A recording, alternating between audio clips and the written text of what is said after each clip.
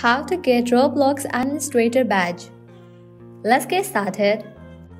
Launch your Roblox app. Make sure you have already logged into your Roblox account. You will land to the home page. Roblox is a gaming platform that allows you to play dozens of user-created games or create games through Roblox Studio. Administrator badges are given out to people who work for Roblox to make them easily identifiable to the community. Administrators and moderators are all adults over the age of 18 who work at Roblox as a paying job. So how do you become Roblox admin? If you're talking about for a game, you should have to get noticed by someone with access to the game studio and manually give you admin. If you mean a staff member for the Roblox Corporation, it's hard system to get into, but you can apply at Join Us Roblox if there is open positions and you are older than 18 years old.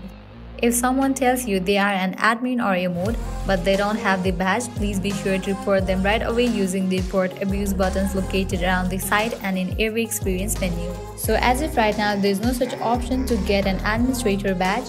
It is only provided to the people who work for Roblox. So that's a wrap for this video. I hope now you guys are clear if you can get Roblox Administrator Badge or not.